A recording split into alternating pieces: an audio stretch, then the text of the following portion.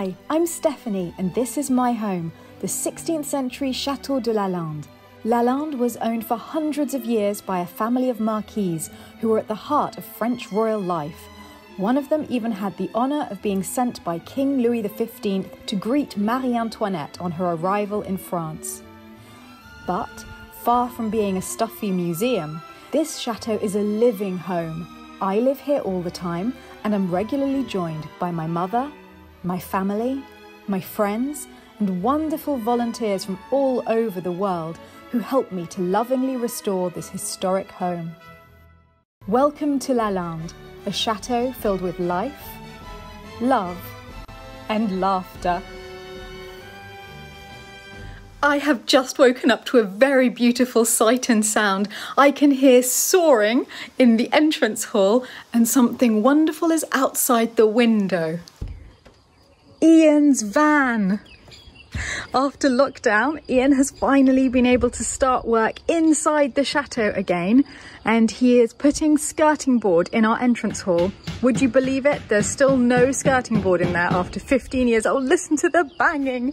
Oh, it makes me so happy. Things are happening. Somebody came bearing gifts. Oh, Mummy! Was it Ian? Yes. Oh, the little angel. So? Oh, I think I shall have a croissant, please. A croissant? Yes. Look at this. Oh, it's a fat one. The napkin has a croissant on it, look. See, it was meant for it. I shall place it directly above the croissant. Yeah.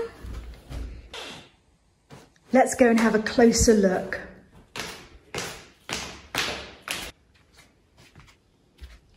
Ian? Hello! Good morning! Good morning. I'm very good, and how are you? Very good, thank you. Oh, yes! Double layered. I think that looks quite smart. It does. And so it begins. Indeed it does. Yes, that's quite a nasty crack, isn't it? It's incredibly nasty. Yeah, I wanted you to have a little look at it, but yeah. I think we're going to have to check that beam. Just make sure it's not the beam. Definitely, it could just be the tannins from the beam that's inside about, or it could just be the fixings were loose. It may be absolutely nothing at all, but it is going that way, so there is some movement. I'm hoping that all it is that we put heating in, obviously when we arrived, and the whole house has resettled a bit since then. Yeah. But nevertheless, we can't decorate this room till we've sorted out that beam. But we'll take out a section here, and then we can get into the wood. We can see the density of the wood and see how we go. And then we get the plasterer in to repair that before I decorate. Yes, we can get the over. Oh, I hope the beam's okay. Please let the beam be okay. It doesn't look to be any deflection in the beam itself. I think it's more a plaster issue. That she's necessary with her husband. Isabel, you were looking for this. Where did you find them? In the rose beds. In the rose beds? Thank you. Well, that is explained by the fact that when we were asking Mummy, Ian and I, where she might have left them, she said, I do not know, maybe when I jumped over the hedge. Yes, they must have fallen off, you see, when I jumped. Cord. I know, you need a string on them. If you go into the garden. Because we all suffer when you lose them, don't we? We all suffer. And I suffer most. Yes. Thank you. Yeah. You know, I prayed to Saint Anthony of Padua. Very good in finding things. Well, no, you thought it was you. The fontaine. Yeah, I know. Yes. All the big eggs. That's true, you did, that's true. But it's not you, Selma. It was St. Anthony working through you, apparently. Yeah, I know. You felt really it. Connected. Yes, you are. Wonderful. How is it going? It's looking really good. I love the intricate corners. They're my favourite. Oh yes, I'm sure. That's the bits I like with wallpapering too. Indeed. You'll have a few. Yeah. You definitely will. And I like your plan to put the final bit of beading on after the wallpaper. Yes. So that we know it's a neat edge. Neat edge, yes. I did think about maybe, just to make it a bit white, and another little bead at the bottom as well. Oh, that would be nice. That would look It is after all a chateau. Indeed.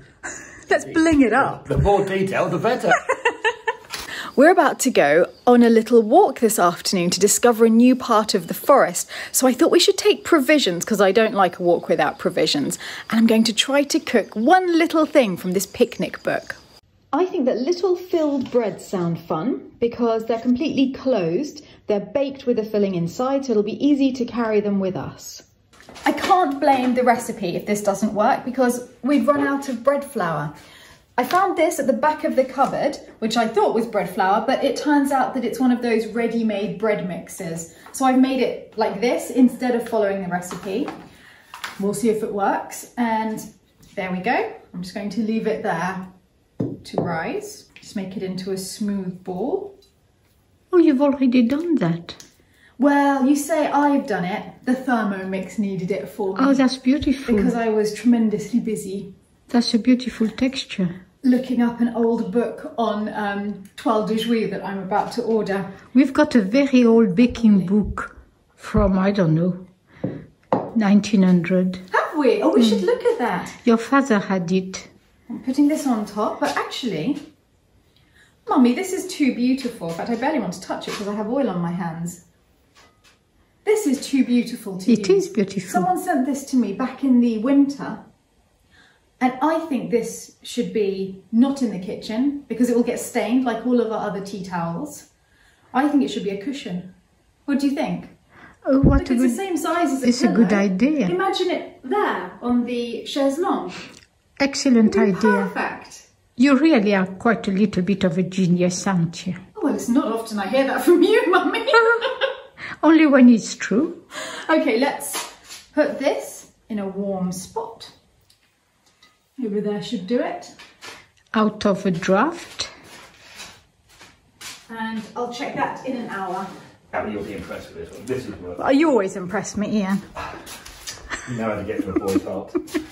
You've managed to get to that little tiny Oh, corner. look at that. Now that is... I love the way you did it without disturbing the cobweb. Now that is clever. Yes, I didn't disturb any cobwebs. Look. Look here. Look. You see? I am the David Attenborough of Lalande. I think it might be time to bring Mary Poppins in from the garden. Maybe so. Maybe so. You are racing around the room now. We are. Just one little bit left. We go over here. And again, I'll have to just cut around those again for the... That's incredibly annoying. Yes, there's a few bits like that, but I seem to have covered most of it up. The bread delivery just came, the bread van. Ah. This is my happiest time, 2 days a week. Look at that bread. This one is amazing. And she comes wearing a mask and we just leave the purse of money out for her to take how much she needs. So I better wash my hands now. Right, I have to make the filling. I've had to make a few substitutions, like the bread. We're using what we have in the house. So we have rosemary, that's all good. We have the fennel seeds. We have anchovy fillets. We don't have a bird's eye chili, so I'm going to use some piment d'Espelette. We don't have ripe tomatoes, so I've gone off piste here. We're going to use a sun-dried tomato pesto. I think that's good, so I'm just going to mix that all up. Just chopping up the anchovy fillets, roughly. Adding them to yummy fennel and rosemary and chili. This should be good. And now we'll try using up this pesto. In goes the pesto instead of fresh tomatoes because we have run clean out. I quite like the fact lockdown has, I think, made us better at just making do with things. Because now lockdown is over, I could actually go to the supermarket, but I'm happier in the house. Eating delicious food and going for nice walks. Right, that's our filling. Doesn't look like a lot of filling. I think I'm going to open another jar. I'm going to shape the little breads now and put this aside. I'm going to hide this around the corner. I've got to knead it again.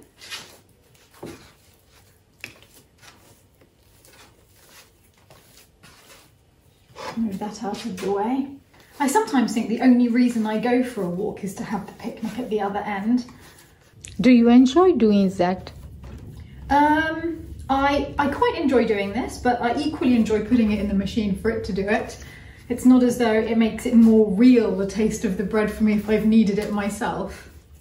I always think of Daddy when I do it though, because he loved making it. Yeah, that's why I'm asking. I wondered if you got the same genes. Well, I've got the same love of bread. Pull off a plum-sized piece. It's a plum? Should we say that's a plum? That's a big plum. Wow. Yes, that's a plum. Let's go for a big plum. Flatten it into a circle. Brush the edge with water and put a dessert spoon of filling into the centre. Right, I'm going to make all of my little circles first. Circle, I mean... You can leave them as little. Square, Yeah. rectangle, doesn't matter. It's the taste that counts. They'll all be a bit different. And made. Yes, made with love. Don't make them bigger and bigger. I always do that, and then I'll end up with one giant one at the end. Mummy helped me and we have made 15 perfect circles, as you can see. This one's a particularly good circle. I mean, there are some great ones. But I think it doesn't matter because we're actually just making little pasties effectively, but with bread dough. So it doesn't really matter what shape they are. And this is the filling that I made by just mixing various sun-dried tomato pestos together, the end of 2 different jars, fennel, a little bit of piment d'Espelette, and anchovies. And rosemary as well. And it tastes really good. I've tried it. Very professional. Oh yes, you can see we've been having this recipe in the family for centuries. I think we're just going to be okay. We may have to poach from some of the early ones. I'm sure everyone's been there before.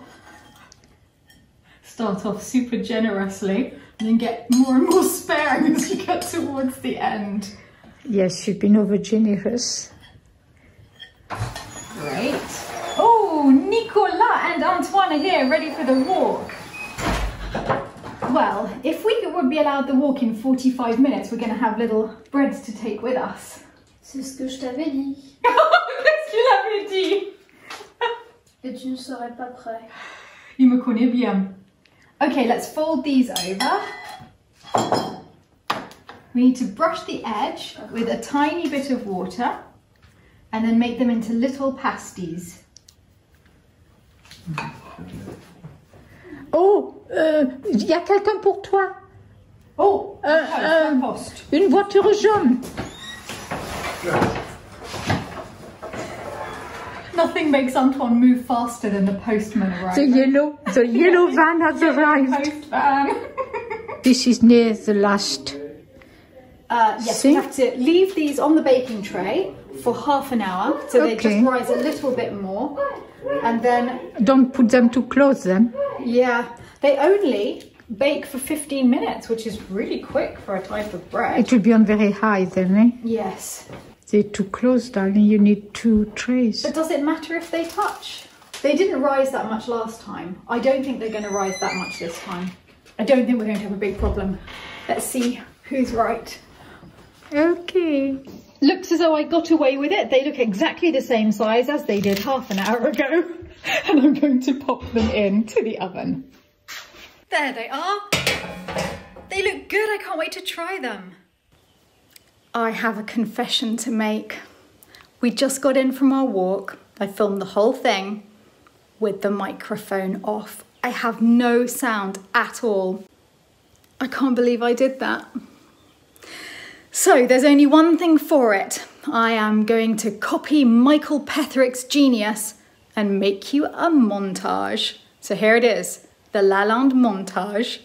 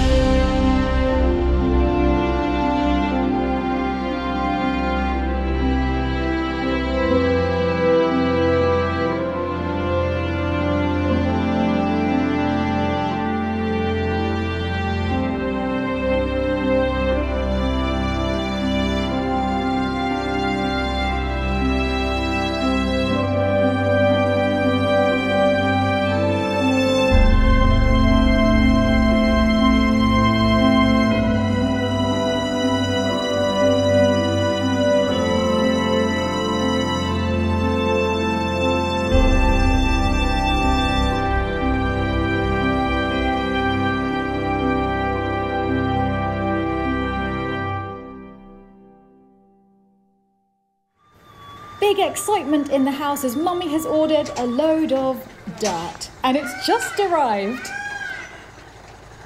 I've never heard the peacock so excited. Hello Bernard. No. Mummy, why are you asking me where to put it? I don't know the first thing about the garden. Bonjour. Bonjour, monsieur. How much money have you spent on a big pile of earth? Never a penny before.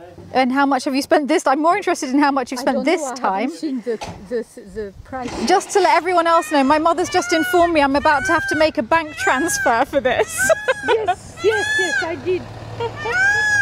There's something very pleasurable about watching a good driver. We're putting it here. Big day, exciting day to be alive.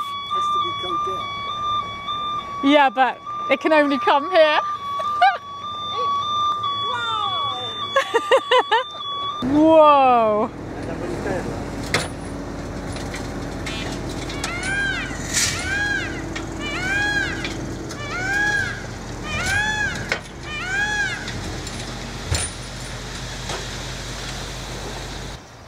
Well, that is actually a weirdly beautiful sight to see a lorry do that. The massive great big pile of earth in the courtyard is less beautiful. Au revoir. Okay, so let us know when you've moved it all, Antoine.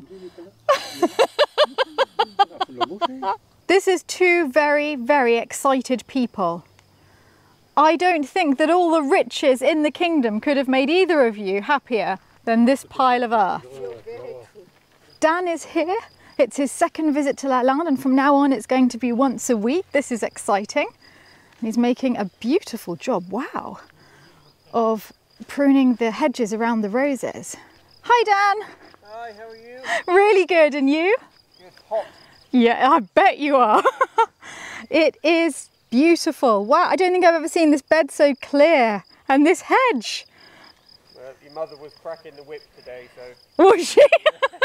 Yeah, she does that. And Dan has also cleared this entire wall. All the edging. I mean, I haven't seen it like this. I think once before in the whole time we were here, this has been cleared. Oh, and Mummy's been planting in it. What did Mummy plant in it, Dan? Courgettes, I think. Courgettes. Yeah. C'est original. Growing the courgettes under the vines. Lalande style. Selma, have you any idea how happy I am seeing this? I didn't know, I hadn't seen you start to lay this out. We saw you 2 days inside, you were working. I know, I've been editing solidly for 2 days and look what's happened outside. So it was a lot of work to make it, wow. to make it straight. Yeah, I can't believe it's all coming together like this. And that is a beautiful line. Look at that line against the hedge. Oh, that's stunning. And now we need to get flowers. It is wonderful. The earth is here, which means a new load of work. Oh, goody. Yes, goody. And so Mummy, yes, I have some bad news on the dahlias. I don't believe it. Yeah, I tracked the dahlias down. Yes. They'd used my billing address instead of Jerry's address for delivery. So They're in London. £300 worth of dahlias was attempted to be delivered to my London flat, which is completely empty. And the company have incredibly nicely said that they are completely refunding me for it as a gesture of goodwill. Oh my goodness. But it's a bit late to order dahlias now, so instead I will spend that money on getting any other flowers that you want for these beds this summer. Who did you order with? J. Parker, they're called. Yeah, that was really good of them, really good of them. Wonderful. Okay. So, are you putting the first Wheelbarrow load. wheelbarrow full in one as a gesture? A what? A gesture. I'll film you loading one barrow full and putting it in there. Oh la la la la la la.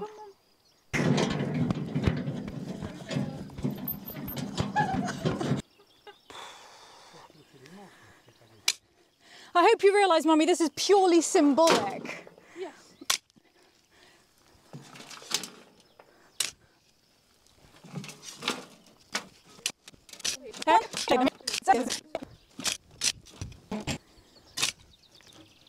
Okay, there we go. Last one.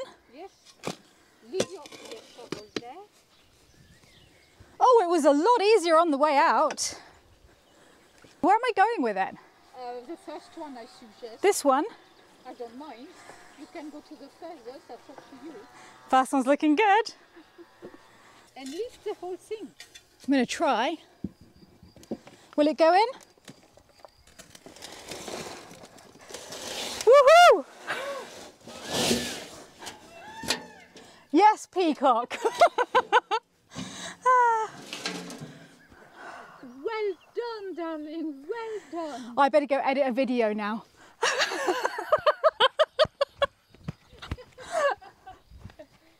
Oh, the garden's so tidy. I cannot believe that Dan has only been here twice and the whole garden is actually starting to look like a garden. This is a lovely rose that I planted when we very first moved in. Actually, I promised I'd show you the Albertine rose when it was at its most beautiful, and that's right now. So let's have a look at that. This rose is spectacular, but the best one is right at the end of this border. Let's go and have a look. Look at this Albertine rose. It's rampant.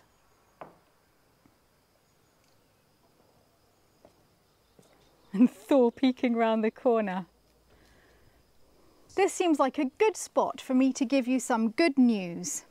Oh, really? Today, this actual day, the day that the vlog is going out, so the day that you will all be watching it this evening, Thursday, we have reached our $10,000 patron target. Yes, it's happened, Mummy. And you know what that means? It means a little treat? It means the courtyard. The courtyard. A treat. Yes, it means that the tiny box hedges around the fountain are finally going to be joined by a lot of other plants in a spectacular scheme, which is being put together by a landscape designer called Tamira in Canada. That's absolutely wonderful. Thank you.